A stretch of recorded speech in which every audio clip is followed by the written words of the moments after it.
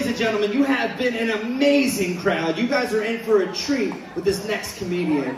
He has been making a name for himself in the local comedy circuit. Please welcome Community Bank Brian.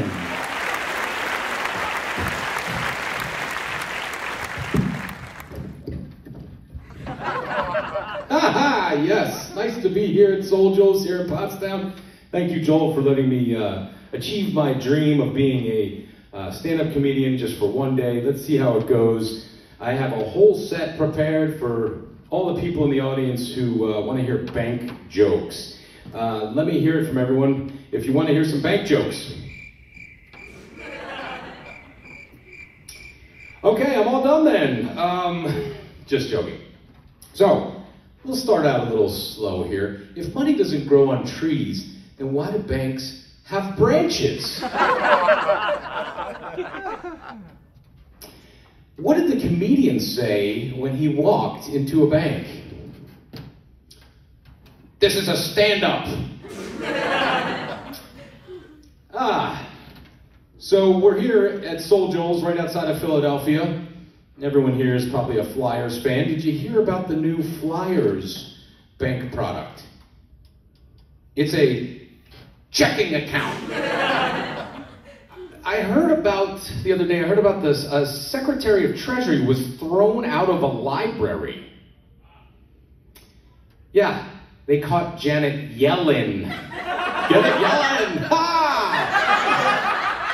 Okay, now, what's the hardest part about being addicted to banking? Like me, like everyone in this room, right? The withdrawals. Hard to be a bank addict when you got those withdrawals. Although everyone's looking for deposits these days, you know what I mean?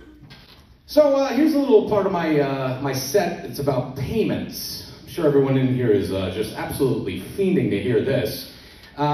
So very odd paradox happened the other day. I actually paid for apples with Apple Pay.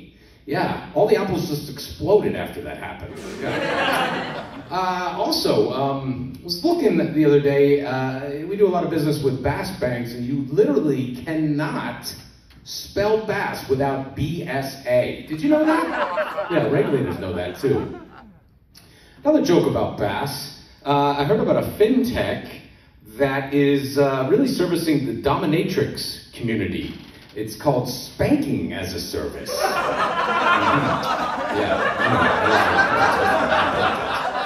What do you call a boy named John who has a lot of money?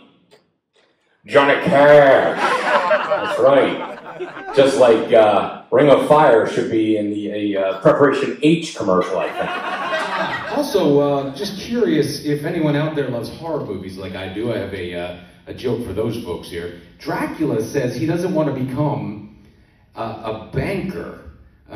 He hates stakeholders.